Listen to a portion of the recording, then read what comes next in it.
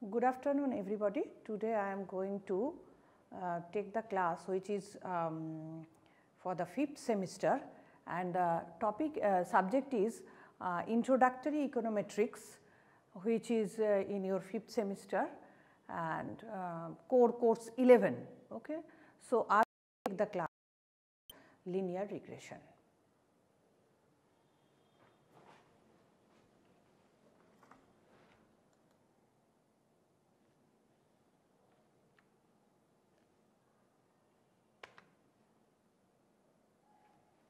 So, first of all, what is the definition of regression? Regression analysis is a statistical technique for investigating and modeling the relationship between variables. Okay. So, you have heard about regression and you have known the methods of regression in your statistics paper, but here I would like to teach you the regression of econometrics. So, the econometric regression has a vast application. So, it is applied in almost every field nowadays, including engineering and physical and chemical sciences, and of course, in economics, in management, in life and biological sciences, and in all kinds of social sciences like history, education, etc.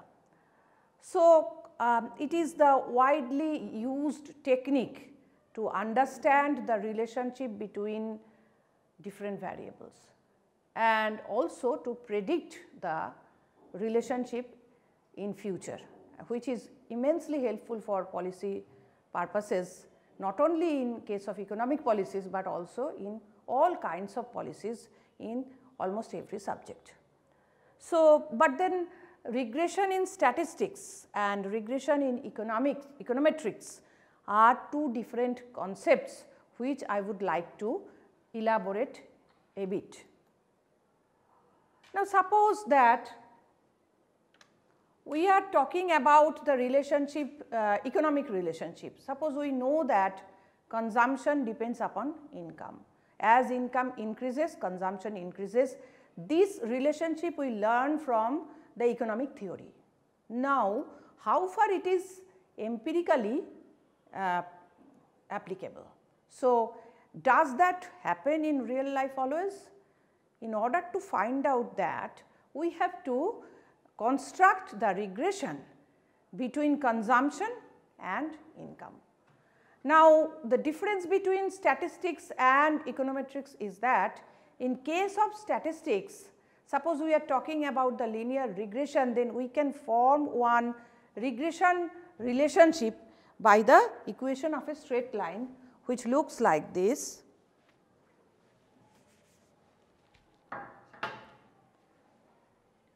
Now, we know that consumption is a function of income. Now, we are trying to find out the relationship between consumption and income by constructing one linear regression equation and then solving it. So, we can write C equal to alpha plus beta y, beta y. Now, we can have a number of observations of income and consumption, and statistically we can solve them, and then we can find out the values of alpha and beta from here, which would be the unique values. That means there will be only one value of alpha and only one value of beta after solving this regression equation, and this you know from your statistics chapter of linear regression. But what is different in case of econometrics is that in our real life everything is not so much clear and free of errors. There are some uncertainties in our life. So, due to that uncertainties, we do not have the unique result of our equation. Suppose that all persons are getting education, but not all persons are getting equal employment opportunities. Suppose two persons have similar educational qualification, but they are not getting similar jobs with similar wages. Now, why such difference happens? Because of the uncertainties in the real world. Now, these uncertainties can be explained in a lot of ways. That means there are many other variables that are explaining the job opportunities, getting jobs. Now, we are not incorporating them, we are only getting the information of education. So, that creates imperfectness, and there are some human errors also.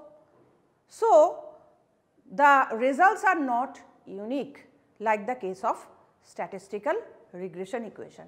Now, statistical regression equation is almost like a laboratory experiment. In case of laboratory experiment, we create the ideal atmosphere, we control all the other variables, and then we see the result. Here, in case of statistical regression equation, this thing is happening. But in case of econometrics, there is a scope of uncertainty. Now, since we incorporate that uncertainty and we have to find out the solution for the real world problems where we face the uncertainties everywhere, econometrics is so much important in these years. So, let us go to an example to show how the uncertainties are entering into our problem.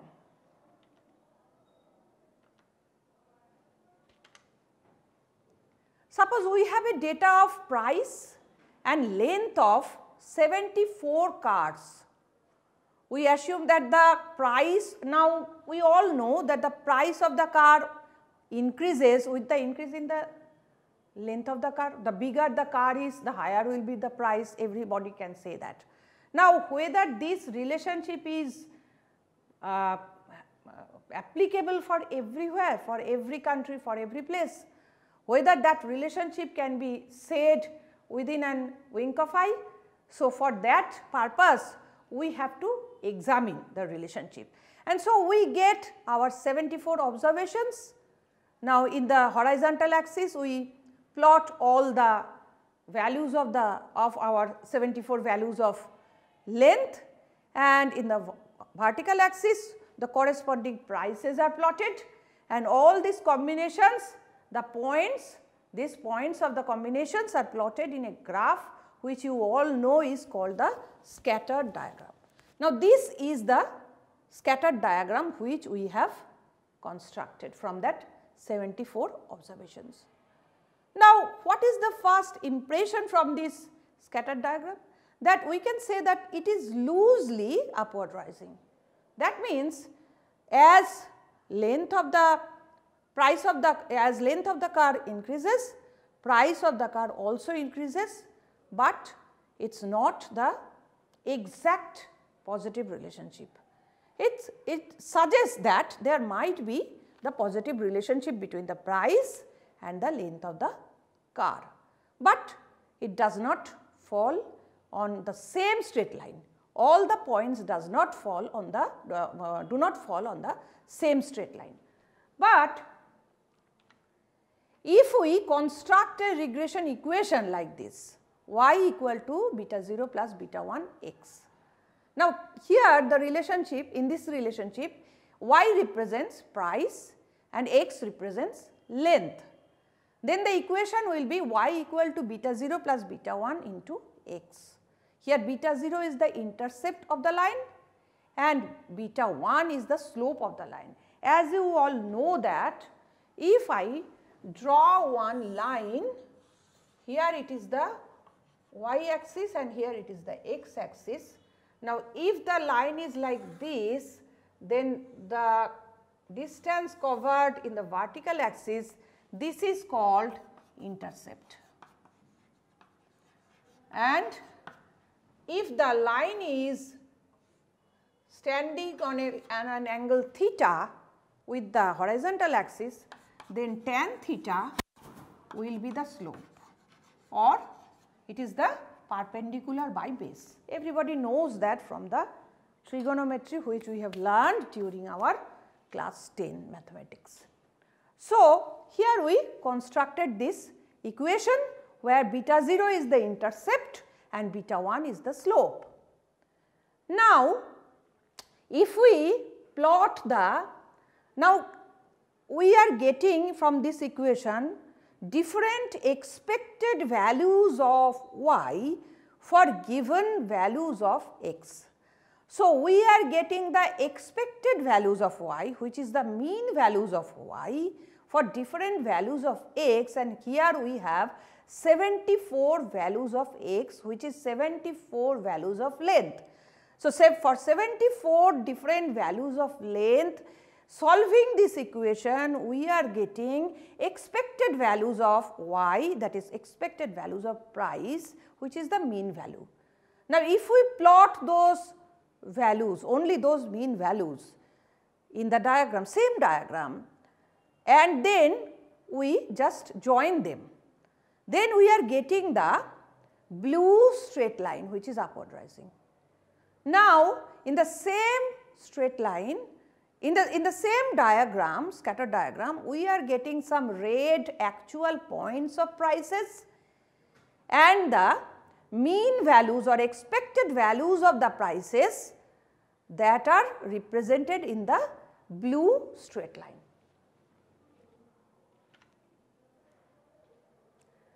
Now, obviously, we have seen that all points do not fall on the straight line.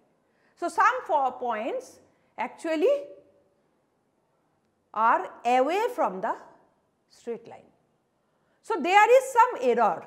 That is the thing which I was discussing about, is that when we are taking the real life prices of the cars according to on the basis of their lengths, we are not getting the ideal mean values or expected values. We are getting the actual values which are different from the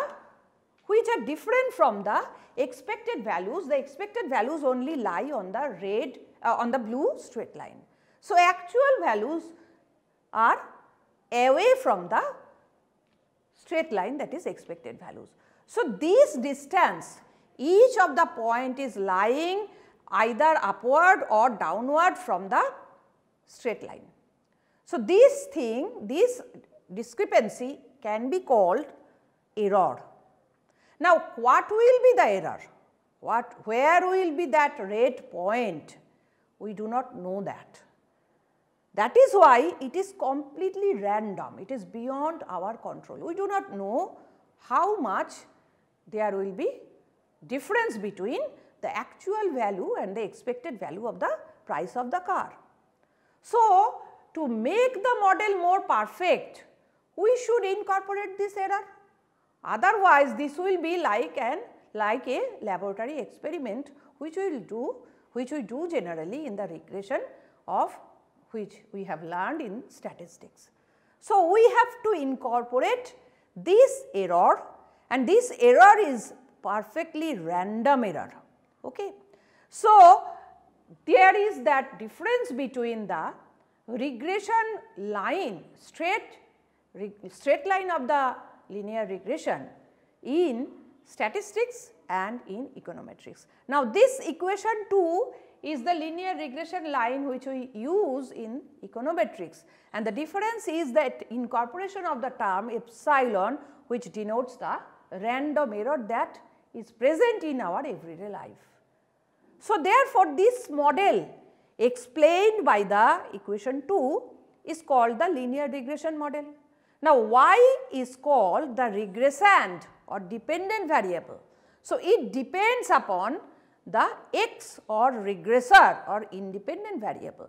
So, independent variable is given exogenously, we cannot control it.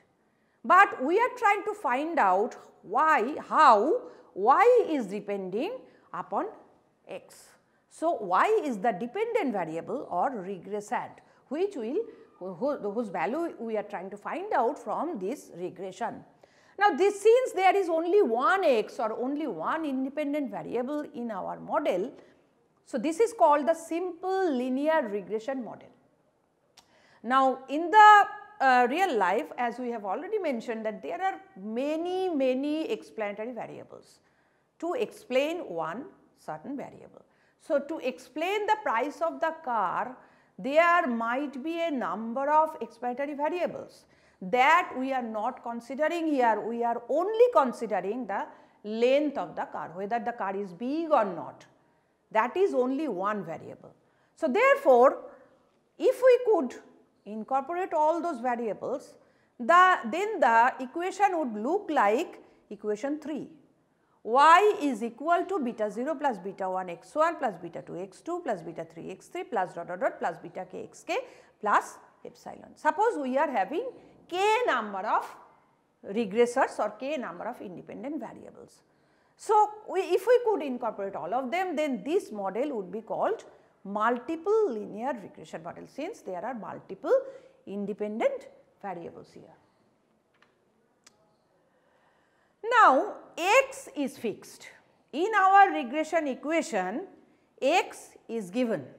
X is exogenously given, x is the independent variable. So, therefore, in our regression equation, we are trying to find out x on the basis of trying to find out the values of y on the basis of x. Okay. So, x is perfectly given, x is exogenous. So, we are not bothered by x,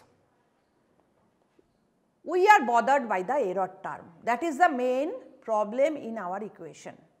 Now, whenever we are trying to find out the values of y, remember, whenever we are trying to find out the distribution of a certain variable, we would like to know two things.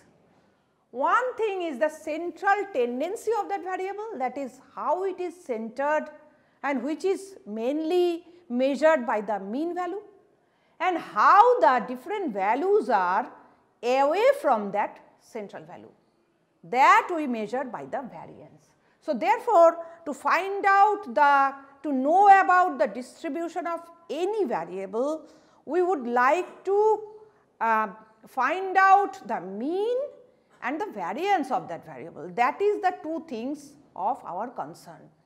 So, therefore, obviously, we would like to find out the mean value and variance of y. Now, here the mean value is called conditional mean. That means, given certain values of x, what will be the expected or mean value of y. That is why it is written like expected value of y given x, which we denote by mu y given x. Now, x is given and we are trying to find out the mean values. That is expected value of, now put the value of right hand side of the equation in it, beta 0 plus beta 1 x plus epsilon. Now, in case of expected value, in case of the mean value, we all know that the point will lie on the blue straight line. So, there will be no error. So, error will be 0. So, that is why it will be beta 0 plus beta 1 x.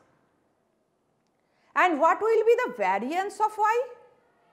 Since x does not pose any problem in our model, since x is given, so variance of y will solely depend upon the variance of the random error term. So, there is an intricate relationship between the variance of the error term and the variance of our dependent variable. So, since if we consider that the error term has a constant variance, that is sigma square, then variance of y given x, that will also be equal to sigma square.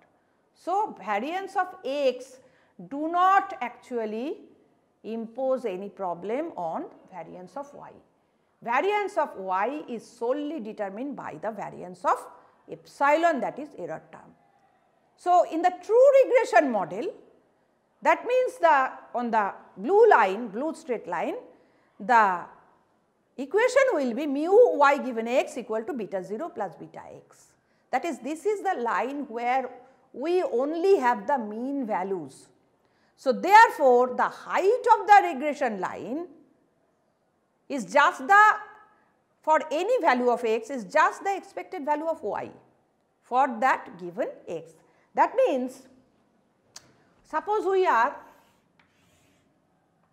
constructed one regression line like this, y equal to beta 0 plus beta 1 x. This is the regression line, here there is no error term, and here this is y and here this is x. So, for each values of x, that is x1, x2, x3, the height is that y value, that is the mean value, expected value. This is the expected value. So, therefore, we are just getting the expected values from the regression line. Now, slope of the regression line, that is beta 1, which can be that this can be interpreted like del y del x, that is for 1 unit of change in x, how much unit of change will happen in y, that will be represented by beta 1. So, this is the marginal effect. Since we have constructed the linear regression model, that is why the solution is very easy. So, beta 1 is the marginal effect. So, beta 1 actually represents the change in mean value of y due to certain change in 1 unit change in the given value of x. So, that is the slope, and variability of y at a particular value of x is determined by the variance of the error component. Since this is the mean value will not be the actual value may vary from here to here. In each case, the actual value may vary from here to here. The actual values will be like this. And how much these actual values will be spreaded around the mean value? This will be same. This will be same because it depends upon the variance of the error. And since the variance of the error is considered to be constant, sigma square, so variance of each of y value for a certain value of x will be the same, and that will also be sigma square. So, therefore, this error variance is determining the variance of y for each value of x.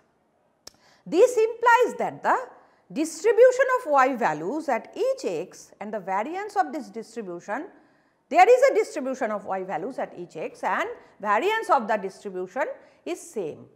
Same because that is equal to sigma square, because that depends only on the variance of the random error term.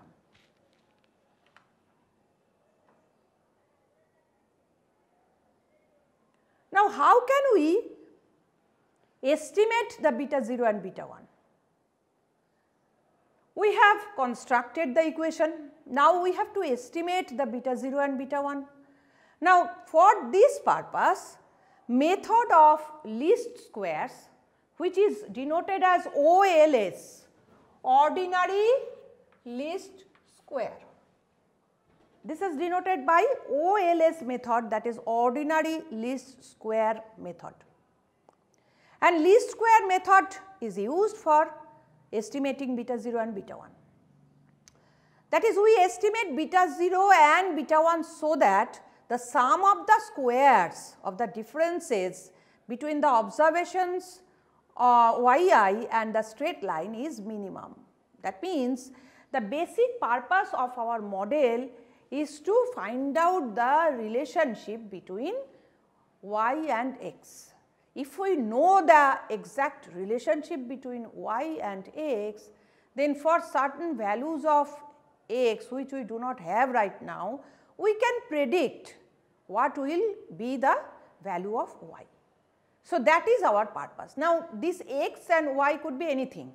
So, in case of policy purposes, we can do that. Suppose we are trying to find out how much food rationing is needed for a particular group of people to lift them out of the poverty line. So, then if we can construct one regression relationship and if we find out the value of the beta 1, then we can easily frame that policy. So, that is why it is so much important. Now, we are actually estimating, we are not deducting. In case of mathematics or in case of statistics, we will call it determination or deduction, because the solution is unique, only one value will be there. But since there is a randomness in our model, we cannot find out the unique exact one value. So, we will find out certain probable values. Now, our purpose will be to set these probable values as close to the actual value as possible. If we can do that, then our whole exercise will be fruitful.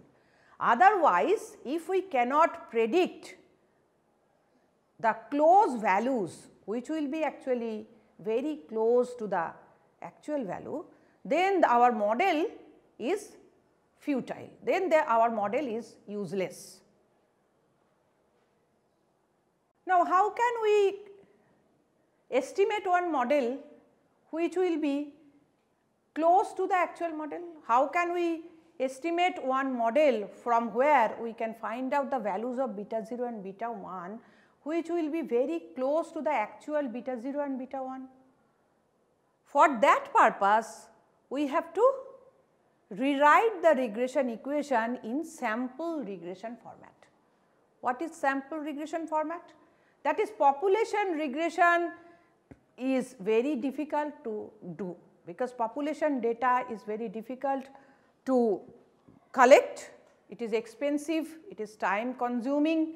So, therefore, we find out the easiest method, that is to collect one sample which will be representative of the population, and then we regress that sample data set.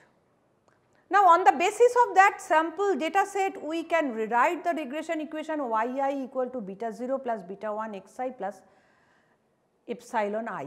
Here the sample is finite, which is n number of samples, I equal to 1 to n. Okay.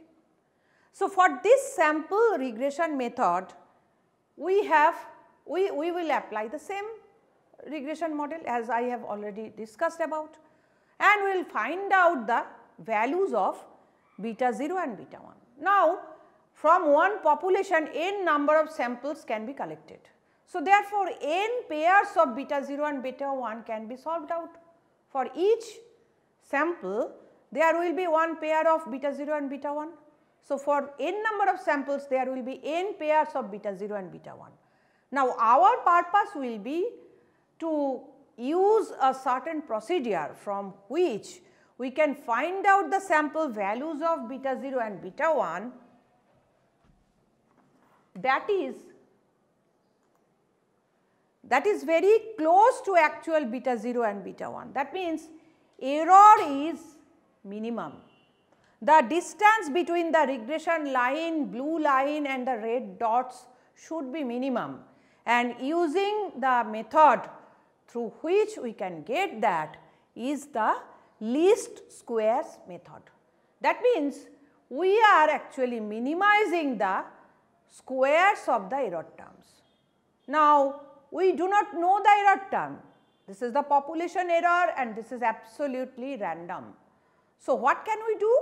We can actually get the sample value of the residual, which can be considered as the proxy of the population error.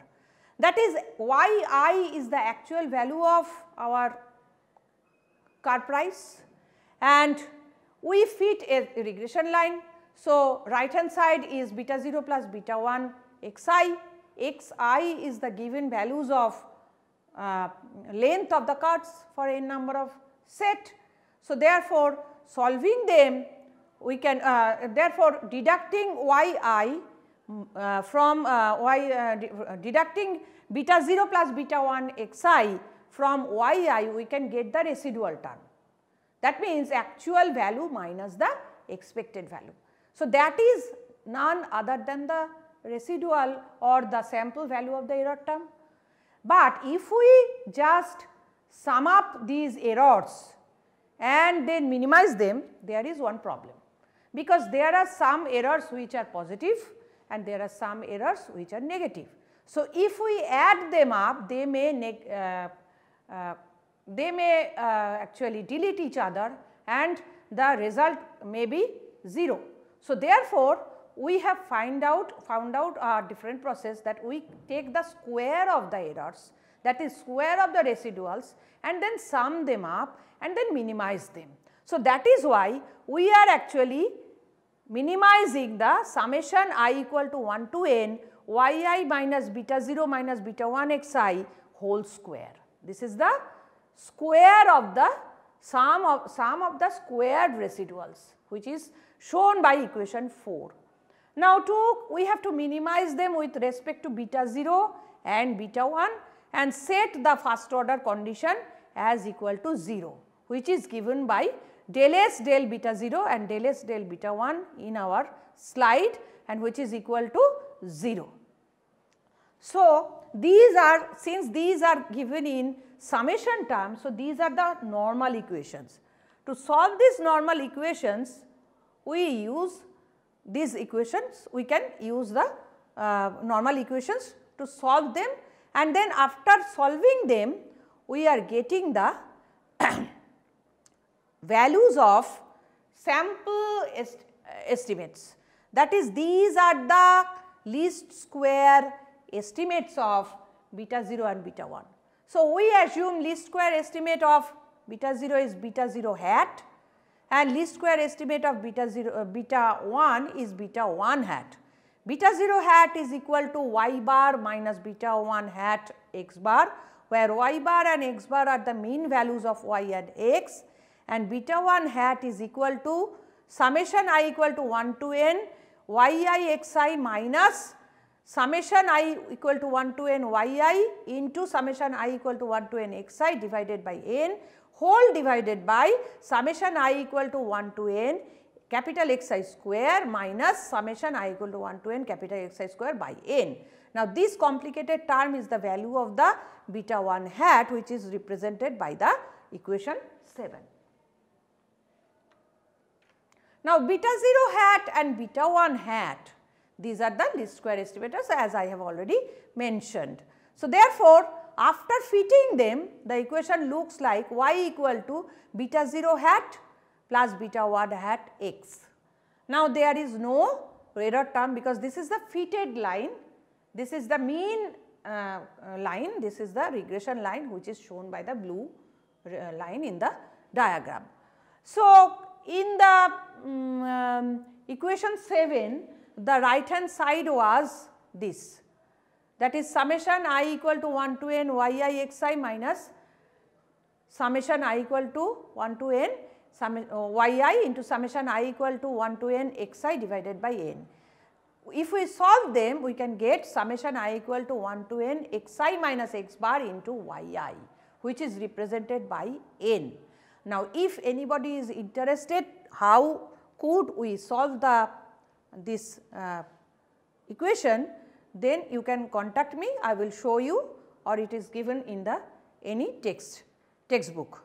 And then denominator is summation I equal to 1 to n capital Xi minus summation I equal to 1 to n xi whole square divided by n. Once again, if we solve this will lead us to the solution summation I equal to 1 to n xi minus x bar whole square, x bar whole square. So, we denote Sxi is as the numerator and Sxx as the denominator. So, a convenient way to write down the value of the beta 1 hat is equal to Sxy divided by Sxx, which is denoted by the equation 11. Now, difference between the observed value and the corresponding fitted value, as we have already known, is known as the residual. Now, ith residual is equal to Ei equal to, now since it is the sample error, that is residual, we are denoting it Ei. In case of population error, we would denote it as epsilon I. It is very important to remember all the notations because otherwise everything will be very ambiguous. So, Ei equal to yi minus y hat I, which is equal to yi minus within bracket beta 0 hat plus beta 1 hat xi. We are just putting the values from the equation 8. So, this looks like residual looks like this, ith residual looks like this. Now, what is the property of these two least square estimator? Now, I would mention just two properties here because there are more properties and certain properties will lead to us in the famous Gauss-Markov theorem, which I would discuss in the next class. I would just mention two properties, first two properties. First property is that beta 0 hat and beta 1 hat, they are the linear combinations of the observations yi. And as we have already known that beta 1 hat is equal to sxx by sxy, these can be represented by summation I equal to 1 to n small I yi, small ci yi. Here small ci is equal to small xi divided by summation small xi square.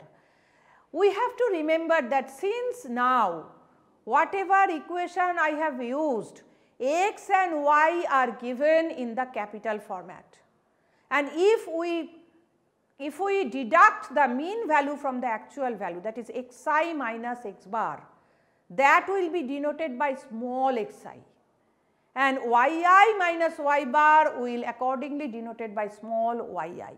So, we have to remember the difference between capital Xi yi, capital X bar y bar and small xi yi and small x bar y bar, otherwise once again everything will be very ambiguous. So, therefore, we can easily solve this. We can assume that small xi equal to capital Xi minus capital X bar and small yi equal to capital yi minus capital Y bar, and then we have seen that actually beta 1 hat is the linear combination where the weight is Ci, summation Ci, here it is the weight, and so it is the linear combination. So, this is the first proof, and the second proof is that these least square estimators, that is beta 0 hat and beta 1 hat, are unbiased estimators of the model parameters beta 1 and beta 2. That means unbiased means expected value of beta 0 will be beta 0 hat, and expected value of beta 0 hat will be beta 0, and expected value of beta 1 hat will be beta 1. This is clear. Now, I have done the deduction for expected value of beta 1 hat, and I will ask you to solve the expected value of beta 0 hat at your home. So, how can I prove? I have taken expected value of beta 1 hat, which is equal to expected value of summation I equal to 1 to n Ci yi, as we have already known that we have taken it as assumption that beta 1 hat will be equal to summation I equal to 1 to n Ci yi. So, here since the Ci is the is certain weight and it depends only upon x, we have already seen that Ci depends only upon the small xi, that is capital Xi minus capital X bar, which is given. So, it is constant. So, that is why it is taken out, and then expected value of yi. Now, for yi we can put the value beta 0 plus beta 1 xi. So, if we break up, then we are getting beta 0 into summation I equal to 1 to n Ci plus beta 1 into summation I equal to 1 to n Ci xi. Now, summation Ci, what will be that? That will be equal to 0, because summation Ci means summation xi divided by xi square. Summation Ci means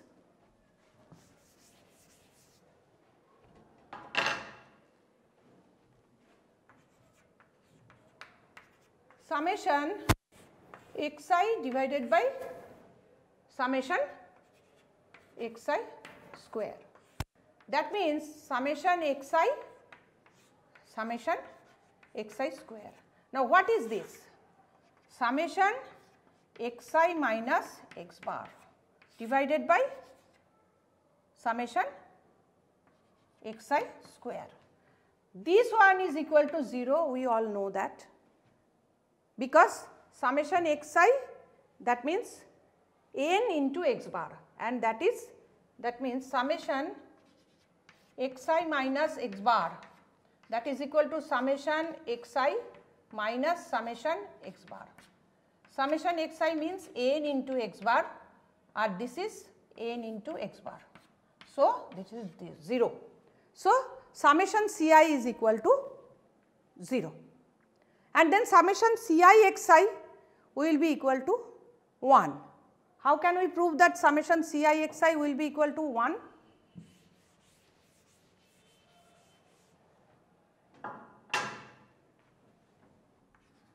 Summation Ci xi, that will be equal to summation xi divided by summation xi square into summation xi. That means summation xi square divided by summation xi square, that is equal to 1. So, therefore, putting these values in this equation, we are getting beta 0 into 0 plus beta 1 into 1, that means equal to beta 1. So, we have proved that expected value of beta 1 hat will be equal to beta 1. Now, it is your task to prove that expected value of beta 0 hat will be equal to beta 0, and then we will move to the famous Gauss-Markov theorem in the next class. So, thank you very much.